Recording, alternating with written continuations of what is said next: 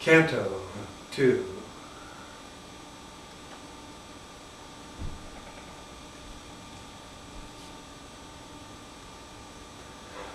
There was a time in my demented youth when somehow I suspected that the truth about survival after death was known to every human being. I alone knew nothing, and a great conspiracy of books and people hid the truth from me. There was a day when I began to doubt man's sanity. How could he live without knowing for sure what dawn, what death, what doom awaited consciousness beyond the tomb?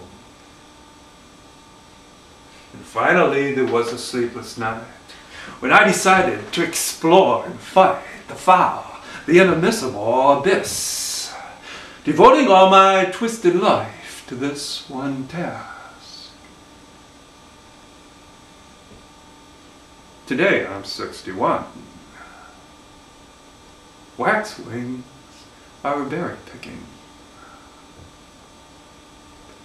A cicada sing.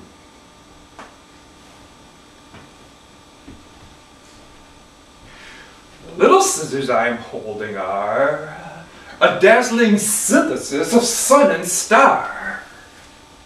I stand before the window and I pare my fingernails, and vaguely am aware of certain flinching likenesses. The thumb, our grocer's son. The index, lean and glum. College astronomer, star over blue. The middle fellow, a tall priest I knew. The feminine fourth finger, an old flirt. A little pinky clinging to her skirt. And I make mouths as I snip off the thin strips of what Aunt Ma used to call scarf skin.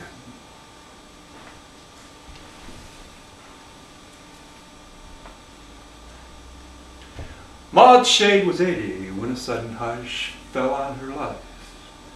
We saw the angry flush and torsion of paralysis assail her noble cheek. We moved her to Pinedale, famed for its sanitarium. There she'd sit in the last sun and watch the fire lit upon her dress and then upon her wrist. Her mind kept fading in the growing mist. She still could speak.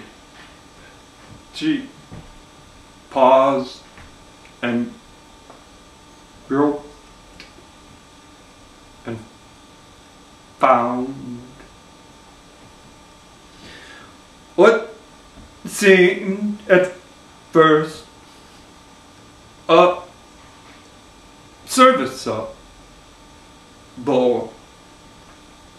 sound.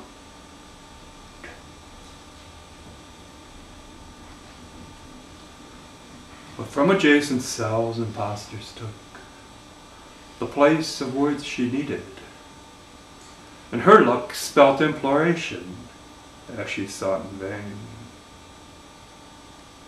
to reason with the monsters in her brain. What moment in the gradual decay does resurrection choose? What year? What day? Who has the stopwatch? Who rewinds the tape? Are some less lucky, or do all escape? A syllogism. Other men die, but I am not another. Therefore, I'll not die. Space is a swarming in the eye, and time a singing in the ear. In this hive I'm locked up. Yet if prior to life we had been able to imagine life, what mad, impossible, unutterably weird, wonderful nonsense it might have appeared. So why join in the vulgar laughter? Why scorn a hereafter none can verify? The Turks delight, the future liars and talks, with Socrates and Proust in Cyprus walks. The seraph with his 6 flamingo wings, and Flemish hells with porcupines and things. Isn't it we dream too wild a dream? The trouble is, we do not make it seem sufficiently unlikely. For the most we can think up is a domestic ghost.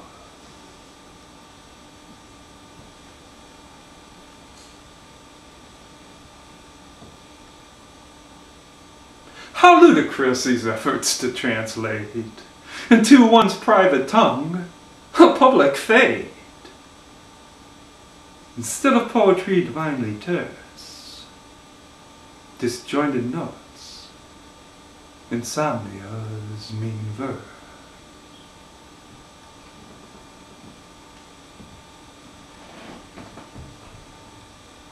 Life is a message scribbled in the dark, anonymous, espied on a pine's bark, as we were walking home the day she died.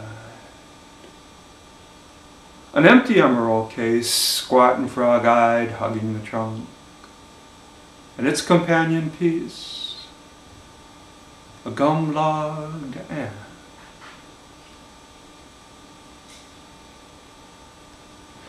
That Englishman in Nice, a proud and happy linguist,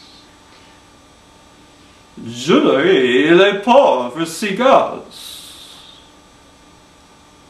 meaning that he fed the poor seagull.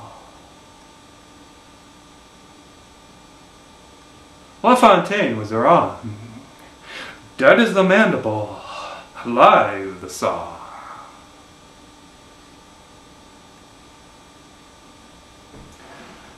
And so I pare my nails and muse and hear your steps upstairs, and all is right, my dear.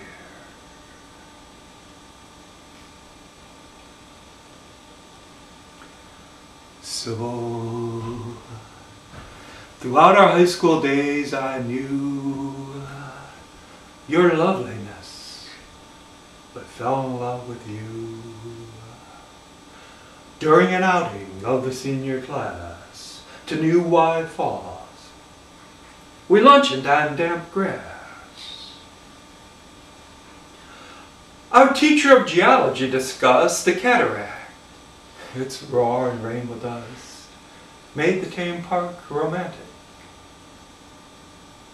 I reclined in April's haze immediately behind your slender back and watched your neat small head bend to one side.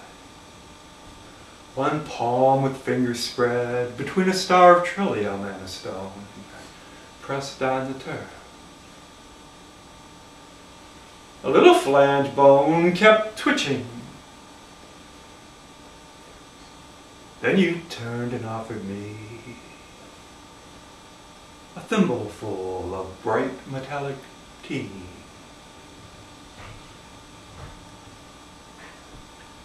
Your profile has not changed. The glistening teeth biting the careful lip. The shade beneath the eye from the long lashes. The peach down rimming the cheekbone. The dark silky brown of hair brushed up from temple and from neck. The very naked neck. The Persian shape of nose and eyebrow. You have kept it all. And on still nights we hear the waterfall.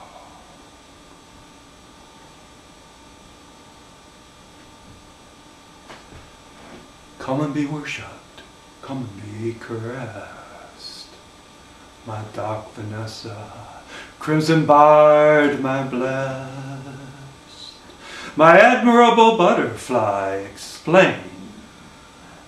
How could you in the gloam of Lilac Lane have let uncouth hysterical John Shade I'll be your face and ear and shoulder blade.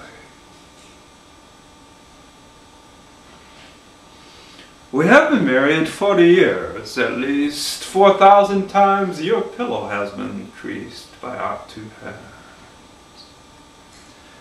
400,000 times the tall clock with the hoarse Westminster chimes has marked our common hour. How many more free calendars shall grace the kitchen door?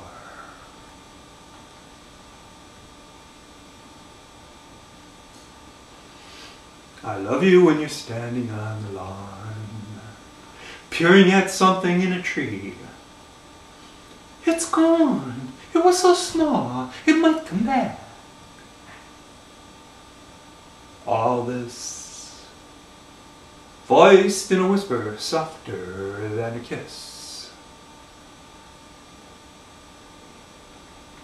I love you when you call me to admire a jet's pink trail above the sunset fire.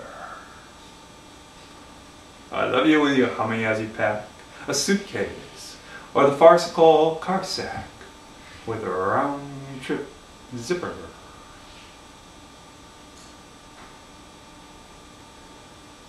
And I love you most when with a pensive nod you greet her ghost and hold a first toy on your palm and look at a postcard from her found in a book.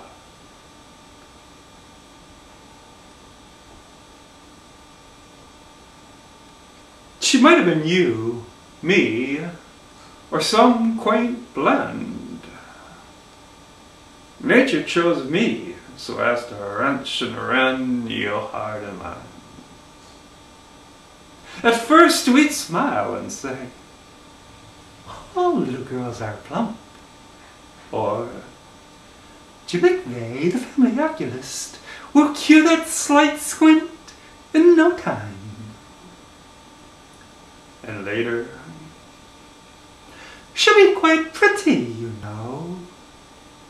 And trying to assuage the swelling torment, "That's the awkward age.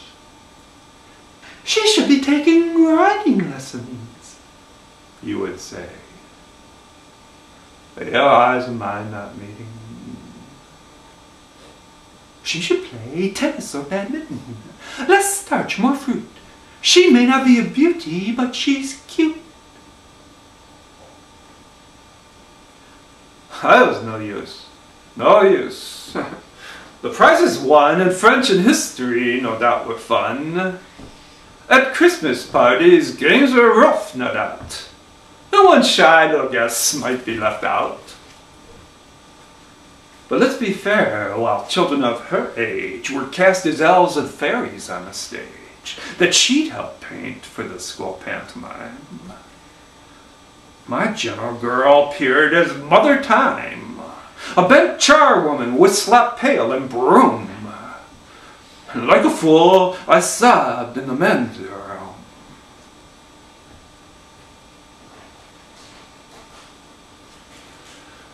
Another winter was scraped, scooped away, and the toothless white haunted our woods in May. Summer was power mowed, and autumn burned. Alas, the dingy cygnet never turned into a wood duck. And again your voice. "But this is prejudice. You should rejoice that she is innocent. Why overstress the physical? She wants to look a mess. Virgins have written some resplendent books. Love-making is not everything. Good looks are not that indispensable." And still, old Pan would cough from every painted hill. And still the demon of our pity spoke. No lips would share the lipstick of her smoke.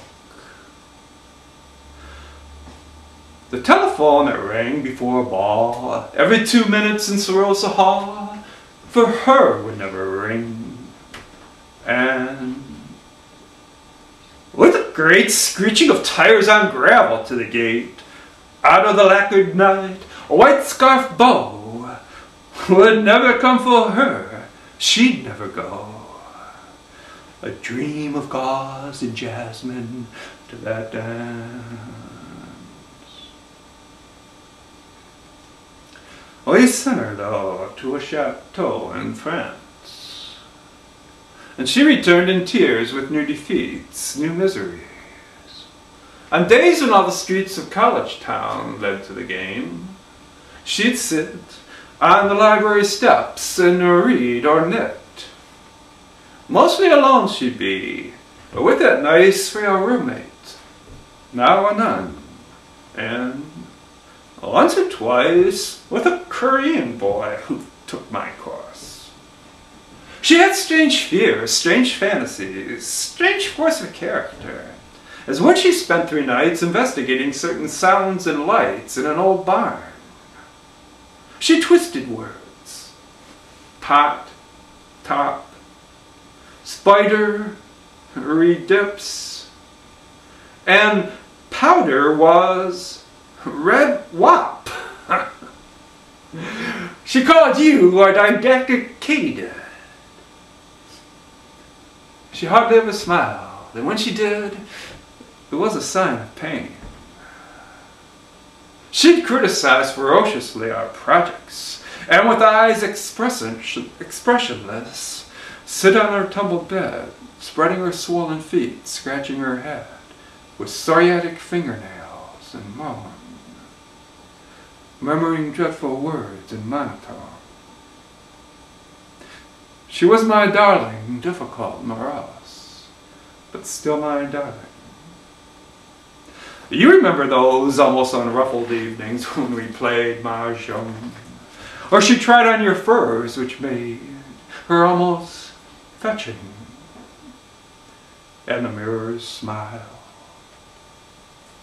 The lights were merciful, the shadows mild. Sometimes I'd help her with a Latin text, or she'd be reading in her bedroom next to my fluorescent lyre. And you would be in your own study, twice removed from me. And I would hear both voices now and then. Mother, what's scrimpin'? What is what? Grimpin'. Pause. And your guarded scholium. And again. Mother, what's catonic? That too you'd explain, appending, would you like a tangerine? No, yes. And what does sempiternal mean? You'd hesitate, and lustily I'd roar the answer from my desk through the closed door.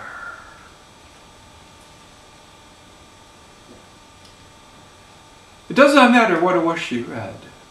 Some phony modern poem that was said, in English lit to be a document. Engagé and compelling. What this meant, nobody cared. The point is that the 3 chambers, now bound by you and her and me, now form a triptych or 3-act play, in which portrayed events forever stay. I think she always nursed a small mad hope.